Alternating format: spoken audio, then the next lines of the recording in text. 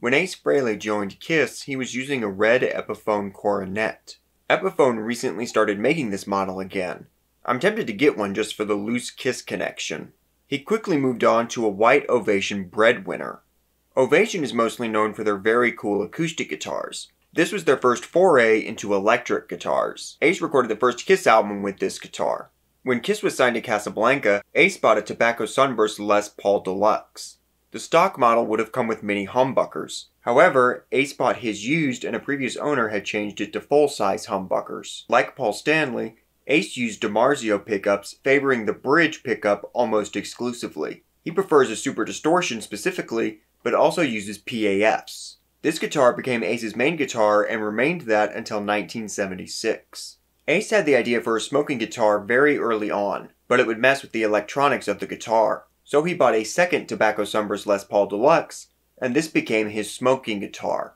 Ace had a variety of backups in the early years, but none were used extensively. He really liked his Les Paul Deluxe. One of the weirder ones was a Velino, a guitar made out of aluminum. This saw very little use. Around the time of Hotter Than Hell, Ace got another Les Paul in a natural finish. According to AceFrehleyLesPaul.com, Ace would later refinish this guitar black and add a middle pickup. In the Paul episode, I attributed this guitar to him as there are pictures of him playing it. But it looks like it may have been Ace's all along, and this is the guitar he is holding on the cover of Alive. Before the Alive tour, Ace acquired a black Les Paul Custom. Paul actually had a matching one that I briefly mentioned in his episode. This guitar served as a backup. Another backup was a Travis Bean model, the TBS 1000S, which Ace started using during the Alive tour. Towards the beginning of the Destroyer tour, Paul gave Ace his Ibanez Destroyer, a copy of a Gibson Explorer.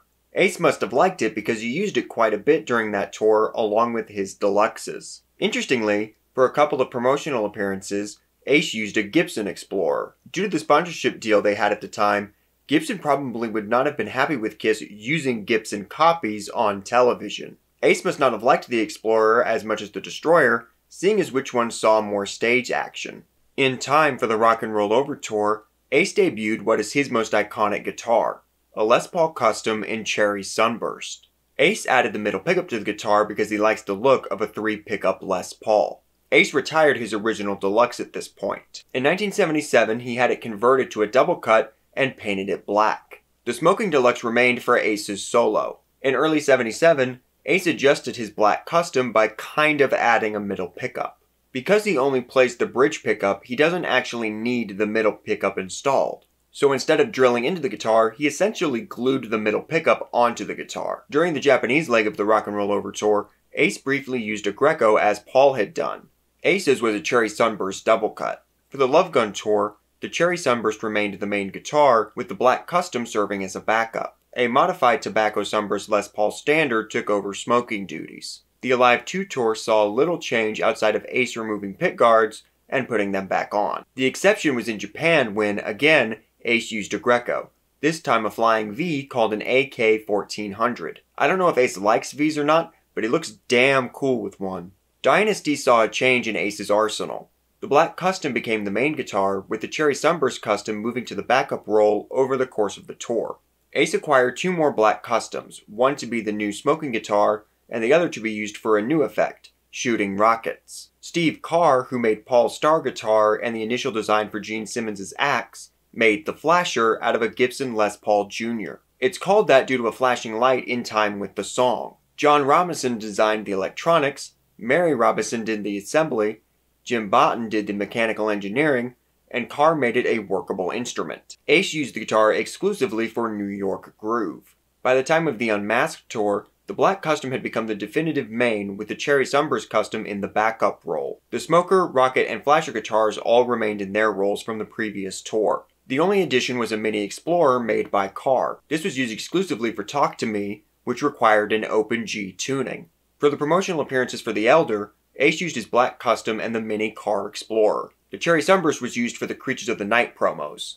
Ace's solo career saw little changes in guitars, and this series is meant to focus on the Kiss years anyway, but I did want to mention his Washburn signature model. Called the AF40, this guitar debuted with Frehley's Comet and can be seen in the Into the Night music video. It saw little use because Ace didn't think it sounded that good. The reunion tour initially saw Ace using his Cherry Sunburst Custom as his main, and a second Cherry Sunburst as the smoking guitar. A black Custom was the rocket guitar, and then the flasher was used when New York Groove was performed. The coolest, at least to me, is that Ace used a Cherry Sunburst Gibson double neck, the only one I've ever seen, for Rock Bottom. In 1997, Ace and Gibson unveiled a signature series for Ace. Based on his Cherry Sunburst Custom, it featured lightning bolt inlays and Ace's makeup-clad face on the headstock. This became Ace's main guitar for the rest of his time in Kiss. He had different ones for different parts of the show, the Smoker, the Rocket, and an open G-tuned one when Talk to Me returned to the set in 2001. For the Psycho Circus tour, Ace started using a silver Les Paul during Rock and Roll All Night. The guitar had discs all around the edge that would light up. By the time of the Farewell tour, Ace had added a twirly firework effect to the guitar. In the 2000s, Ace started using a Blue Burst Silver Sparkle Les Paul. There were 3 versions of this.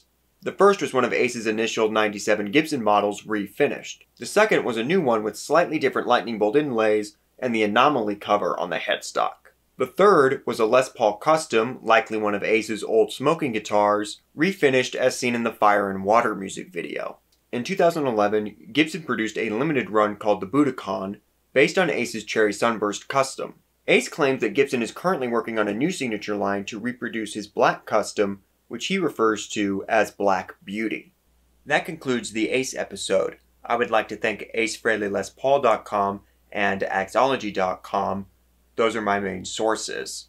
Next week, there will not be a new episode of Guitar Kisstory. I will be making a Star Wars video for May 4th instead. But the series will return the week after with a video for Vinnie Vincent and Mark St. John.